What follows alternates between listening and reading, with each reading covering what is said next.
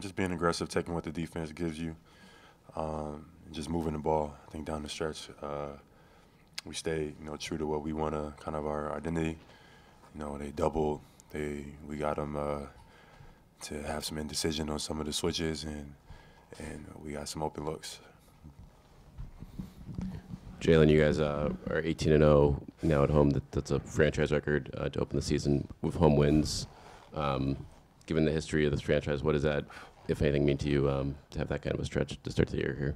That's great. Anytime you get a chance to sketch yourself down in history, there's been a lot of great teams that have, opened up and played in the Garden. And for us to have the best start ever in franchise history, I think that says a lot about the group.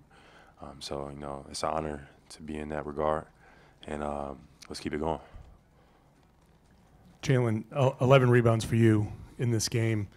What was the focus for you on that end? We was getting beat up on the glass kind of all game. I think they were out-rebounding us up into the fourth quarter. And it's just a mindset, a decision. Like, if we're going to win this game, we can't give up second-chance points and stuff like that. So, I just tried to throw my body around and see what happens. Al was pretty pumped up after you got one right at the end there. I could see him kind of like cheering you on the bench. Like, what was that moment like for you?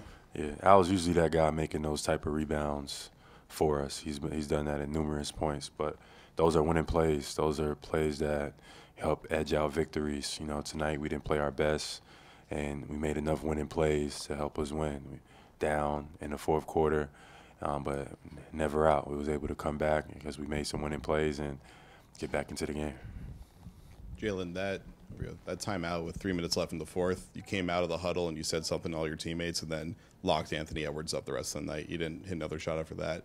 You told us earlier this year you want to make all defense. Tonight seemed like one of those big moments for you. What did you say to your teammates, and what did you try to do to lock Anthony up? One, just being aggressive, just starting from the beginning of the season, being more committed to that side of the ball. I think that adds to winning, and that's something that it's in my wheelhouse. I feel like I can be one of the better defenders on the planet, and I just got to keep improving. I've improved off ball. My on ball defense has improved. Start making some more plays at the rim, et cetera, contesting some shots. But that's something that going forward. I think that Smart being gone, et cetera, Rob being gone, I wanted to make sure to start the year that our defense didn't wane. So I tried to lead by example, all season.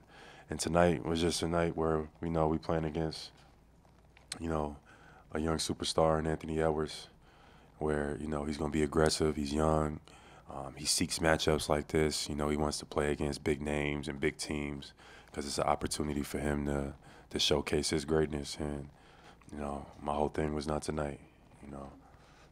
Can't let him, do what he's been doing to everybody else. To us, especially after the first matchup. I think he got the best of us in that first matchup. And tonight, we wasn't having it. So any chances that, we could have got to turn him over, take ill-advised shots. He made some tough ones still. But I thought we did a good job on him as a team. But, I definitely was the snake on the head on that. Jaylen, down 9, 4 minutes to go in the game. It felt like both teams were making shots to that point in the fourth quarter. What are you guys able to do on the defensive end after that to allow for winning plays and success? Stay true to our coverage. I think I think they hit a lot of tough shots too. I think they had some players that played really well. Slow-mo, Kyle Anderson was balling for them. We wanted to take the game to him, but he just was killing us tonight. McDaniels hit a bunch of tough threes and stuff like that. So they had some players step up and play well. But down the line, we just kind of stuck with our principles and what we wanted, our game plan. And, some of those shots didn't go in towards the end, and we was able to put pressure back on and get into the free throw line, getting some layups. And looked up, and it's a tie game. Jaylen, you and Anthony were talking a lot. What were those conversations like when you're guarding each other? Is that like an Atlanta thing? What was that like to just kind of go back and forth with him? That's my little bro, so, it's all rooted in respect, all rooted in competition. He's eager, to be one of the best players, you know, that he could possibly be, especially coming out of the city of Georgia. And any other night, you know, I'm cheering for him. You know, I'm saluting that. You know, I'm rooting for him. But tonight, I ain't want to hear none of that. You know what I mean? So, you know, we was going back and forth for a little bit, but it was all love.